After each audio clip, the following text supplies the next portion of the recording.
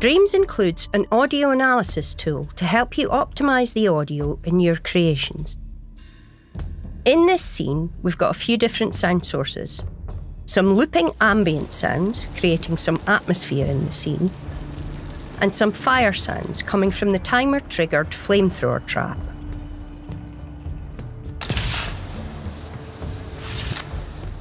To analyse the audio in the scene, we need to switch to test mode using the Modes menu. Test mode contains useful tools to help you analyse the performance of your scene.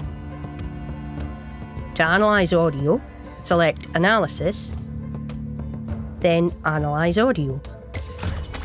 When Analysis is active, you can playtest your scene just as if you were in play mode. While you playtest, the tool records the audio activity in 2 thermometers. On the left, you can see Audio Cost, which measures the total cost of all the sounds playing in the scene. If that thermometer fills up, no more sounds will be able to play. On the right, you can see the total number of sound instances and their associated voices and grain cost. Every time the flamethrower makes a sound, you can see that it increases the number of sound instances and voices. Each sound instance is able to create 1 or more voices. For a sound effect, there will be a single voice, but for a music clip, each note creates a new voice.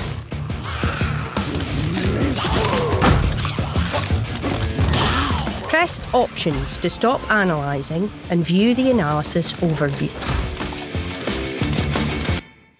Now the data has been collected, we can examine it to see where the audio is most expensive.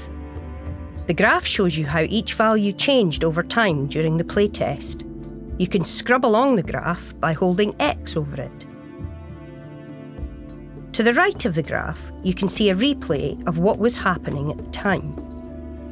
You can see that as different enemies entered the battle, introducing more sounds, the audio became more expensive.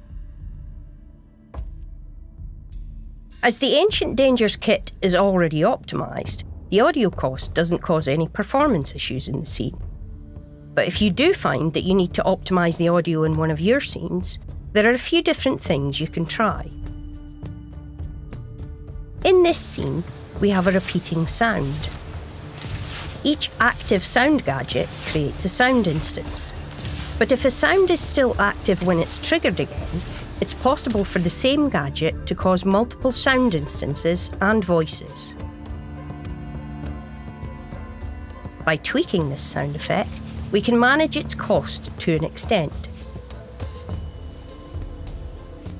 On the Options tab of the Tweak menu, there's a slider to control the polyphonic limit of the sound.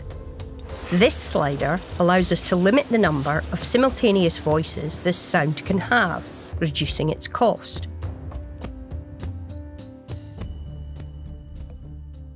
Here we have a music clip. Even though it's only counting as one sound instance, we can see that the different notes are creating new voices. As the notes sustain and harmonise, we're hearing multiple voices simultaneously. To reduce this music clip's cost, we could tweak the ADSR envelope of the instrument on the Filter page of the Tweak menu to shorten the release and reduce overlapping sounds. We could also adjust the polyphonic limit, as we did before.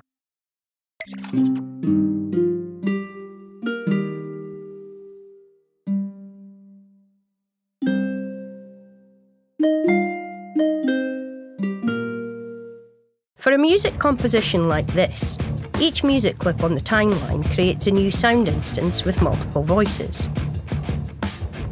To reduce the cost of this piece, we could either reduce the number of instances by deleting sounds we don't need from the timeline, or we could try adjusting the polyphonic limit of the sounds themselves. But if you want to get really granular with your optimisation, you might want to look at the grain cost of sounds.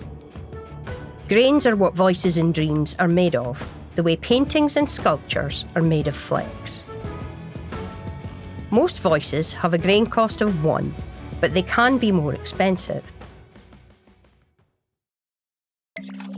Here's a version of the harp clip we heard before, but its grain cost is much higher.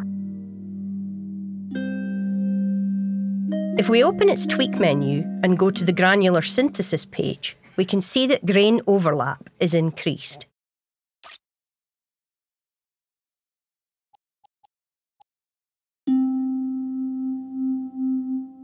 On the granular randomisation page, it also has a fair bit of randomisation set. Granular tweaks give you lovely, rich sounds, but they do increase the grain cost. Optimising sounds in music will often mean trading off aspects like the number of voices or tracks, an instrument's polyphony, or the richness created by the granularity settings. You'll need to strike a balance between optimising your sounds and achieving your desired results.